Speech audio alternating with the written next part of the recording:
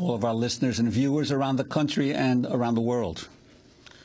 With the main health care reform bill signed into law, Democrats say congressional efforts to reform Wall Street and the nation's financial regulatory system will soon top the Obama administration's agenda. On Wednesday, the president held a strategy meeting at the White House with Senate Banking Committee Chairman Christopher Dodd and House Financial Services Committee Chair Barney Frank. The meeting came 2 days after the Senate Banking Committee advanced Dodd's measure to overhaul financial regulation on a party-line vote.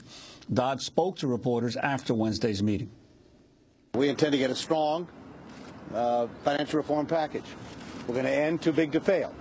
And never again are American taxpayers going to be asked to bail out a failing financial institution because they have an implicit guarantee from the federal government. We're going to have a strong consumer protection agency so that people can count on someone watching out for their interests on mortgages and credit cards and other financial activities.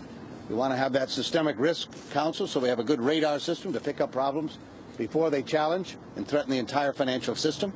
In our country, we want strong statements and strong regulations on dealing with exotic instruments like over-the-counter derivatives and others that can put our system at risk. I think the American people expect us to address the largest and most significant financial crisis since the Great Depression, caused by a collapse in our financial system, either because regulators didn't do their job or there were no cops on the beat at all, and certainly in unregulated activities that contributed to this mess.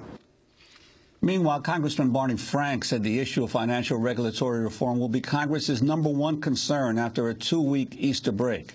The Dodd bill has been described as the biggest overhaul of financial rules since the 1930s.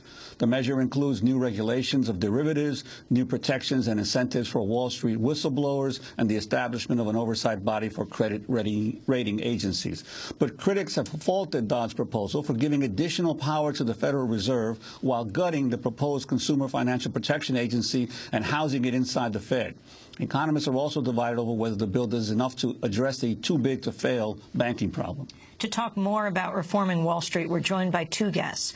Rob Johnson is a former economist at the Senate Banking Committee and the Senate Budget Committee. He's now the director of the Economic Policy Initiative at the Franklin and Eleanor Roosevelt Institute. Kai Wright is the editorial director at Color Lines magazine and a fellow at the Nation Institute. We welcome you both to Democracy Now! Kai Wright, let's begin with you. This whole issue of this consumer agency that was, or the one that's being now put into the Fed, explain it. What's happened to it? Well, the idea was to create somebody in Washington who is explicitly tasked with looking out for consumers. There's the authority already exists, but the whole host of regulators that are there, their concern has been with the health of the banking sector, not with their customers. And so the idea was to create an agency that had broad authority and that was independent.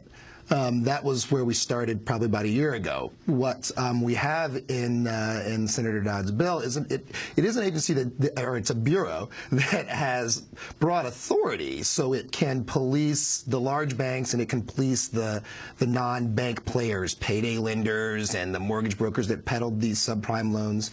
But it's not independent. It is inside the Fed, and it has an oversight board that is made up of the very regulators who failed to act for the last decade, can overrule its decisions. And so there's a question about— Why does this matter to you?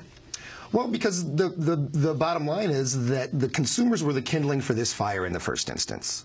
If somebody had been able to stop the predatory products that they were peddling in neighborhoods all over the country, particularly these subprime loans, then, and frankly, before the subprime loans, all the things that drove up credit and debt to lead consumers to be vulnerable for these subprime loans, then we would have never gotten this far down the road. And there were people who saw it at the time, but they didn't have the power to act. And so we need to create somebody who has the power to act.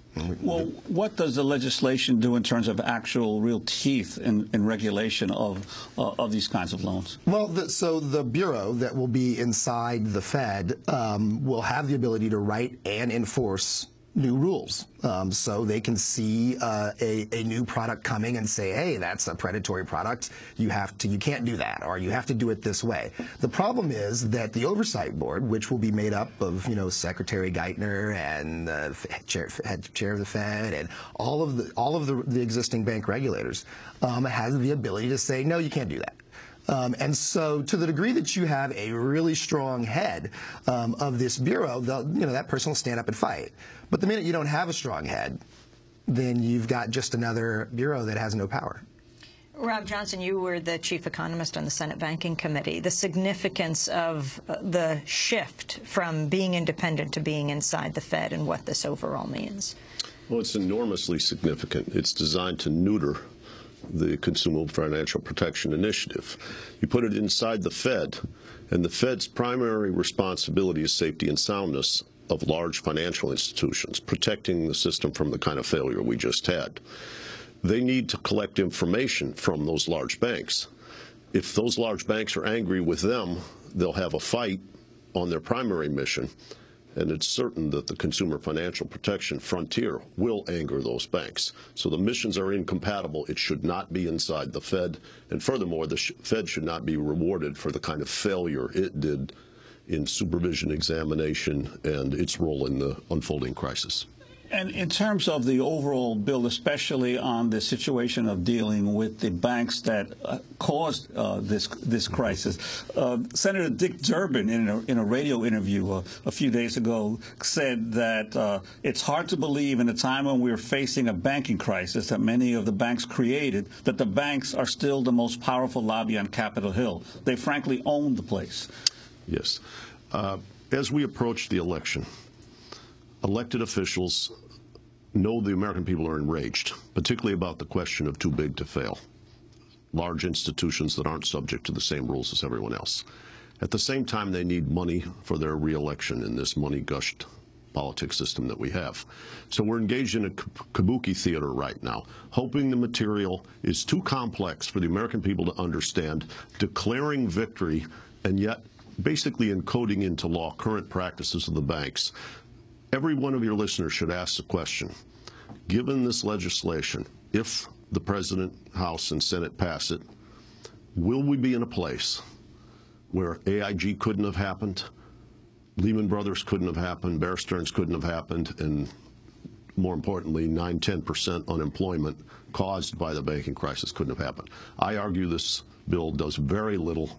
And even Gary Gensler, who's probably the strongest element of the administration at the CFTC, argued yesterday at the Chamber of Commerce that it does not do the job, the end-user loopholes in derivatives regulation, which is, to my mind, the San Andreas fault of the financial system. We're going to continue this conversation after break. We're talking to Rob Johnson. He is the former chief economist at the Senate Banking Committee, now director of the Economic Policy Initiative at the Franklin Delano Roosevelt Institute, and Kai Wright, editorial director of Color Lines magazine and a fellow at the Nation Institute. This is Democracy Now! We'll be back in a minute.